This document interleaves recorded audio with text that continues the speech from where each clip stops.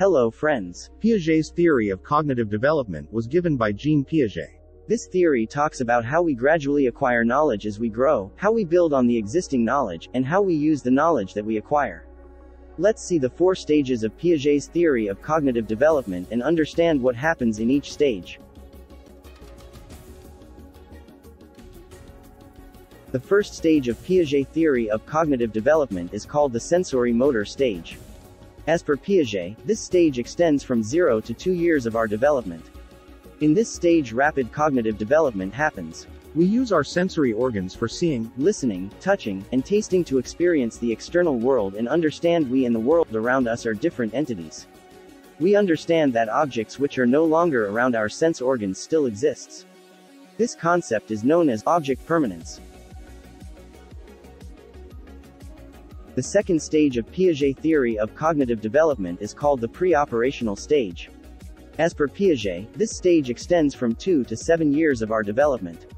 In this stage we are able to understand, imagine, and experience the world around us through the use of images formed in the mind. Logic is still not formed at this stage and we cannot collate or segregate different ideas.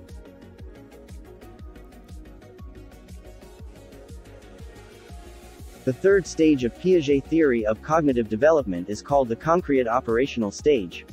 As per Piaget, this stage extends from 7 to 11 years of our development.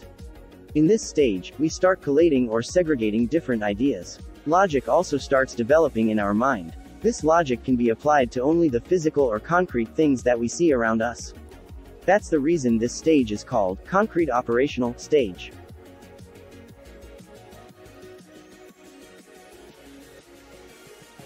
The fourth stage of Piaget's theory of cognitive development is called the formal operational stage.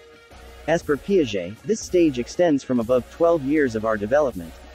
In this stage, we can apply logic on abstract objects also. We can be creative in our thinking and understand what would be the outcome of our probable actions. We are able to strategize and plan things.